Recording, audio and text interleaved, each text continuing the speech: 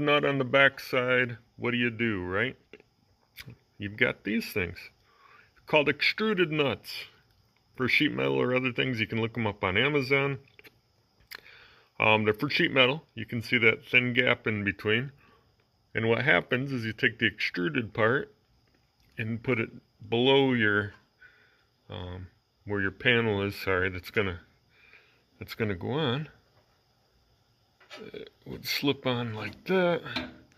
You'd push it over with a pair of pliers just like this right here. Now you put your panel on the front.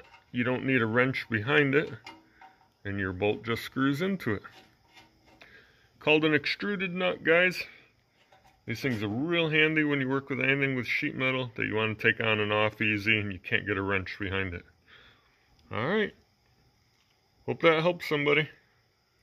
Extruded nut.